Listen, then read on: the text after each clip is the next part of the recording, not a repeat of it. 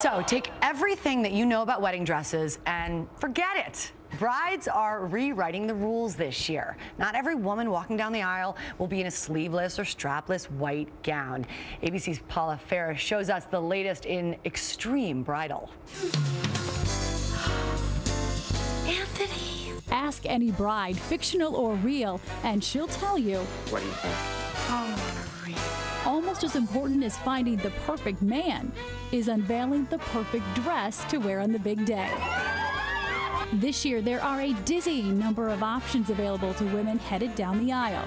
Fashion insiders I spoke with are calling 2012 a watershed year, arguing there are more jaw-dropping looks out there now than the bridal industry has seen in years. We're seeing weddings being a reflection of the bride's personal style, and she wants her wedding, right down to her wedding dress, to reflect her personal style.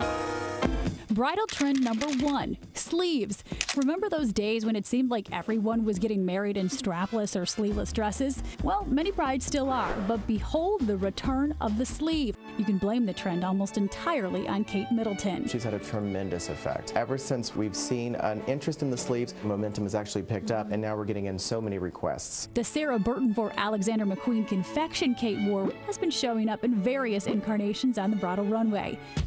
Bridal trend number 2, the slit. Just because sleeves are in doesn't mean that the desire to look sexy on the big day is out. We're seeing a very sexy trend where the bride really wants to show some skin, and we're seeing this in high slits. And get this, the slits are even making appearances in ball gowns. Definitely for a fun bride, absolutely. Not only is it just fun in general in the design, but also too, if the bride wants to do a really fun shoe, you really get a chance to see it despite wearing the ball gown.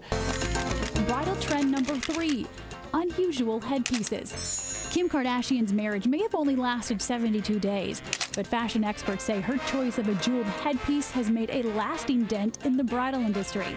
During our visit to New York's famous bridal emporium Kleinfeld, we found brides going gaga over the retro headpieces. Also making headgear waves, fascinators, and 1970s style headscarves. Head wraps are definitely in. There's something really kind of gypsy and beautiful about them. Bridal trend number 4, pants. You heard us right, pants and pantsuits are increasingly popular for the modern bride. Molly Guy of hip New Manhattan boutique Stone Fox Bride says pantsuits are an ideal option for what she calls the downtown bride. If a bride wants to do something totally opposite of the conventional wedding gown, this would be a good option.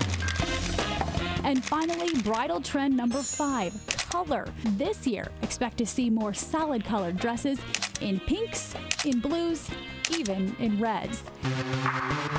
And for the sophisticated bride looking to have a runway moment when she walks down the aisle, look no further than the most recent Vera Wang collection, which features a series of black wedding gowns. Why would you want to stray away from the traditional off-white or even the blush? I think brides want to be themselves these days. They're very confident, they're less traditional, they want to make a statement. So now we take a closer look at some of those hot trends. Joining us is Randy Finoli, host of TLC's Say Yes to the Dress, and you're saying yes to these trends. Well, not for every bride. These are kind of the extreme look. This is really more of an expression of what that bride wants to say.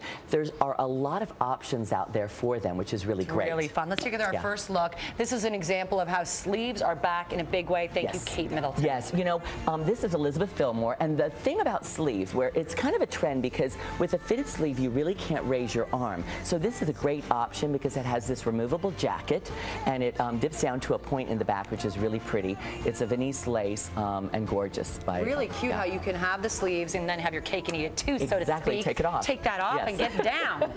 Thank you very much. And everybody wants that. Our next look is the slit. I'm not so sure how I feel about the slit on the wedding day. I don't mind a little bit of leg. It's definitely a look for that very sophisticated, more of a smaller, intimate wedding. Probably one that, you know, may not include your grandmother that's going to gasp, or your aunt, or whatever. Or you're an older bride who's a little more bit mature. More mature. Yeah, knows we don't who say she older. is. Yeah, more sophisticated, I like to call myself.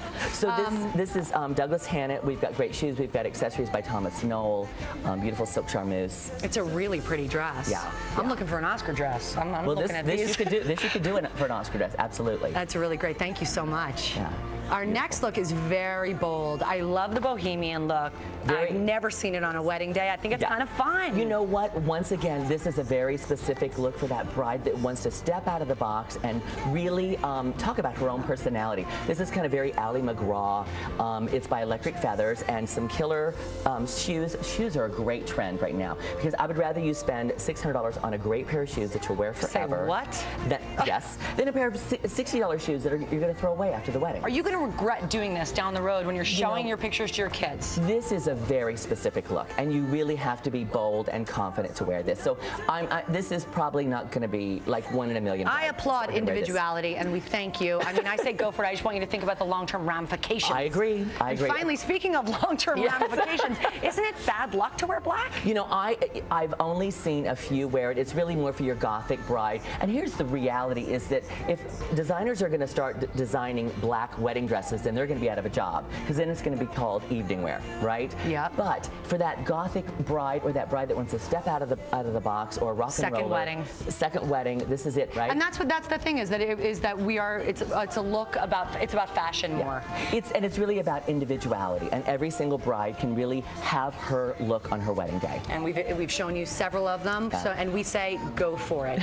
Whatever makes you feel good. For more information on these dresses, you can go to our website, goodmorningamerica.com, on Yahoo, and we'll be right back.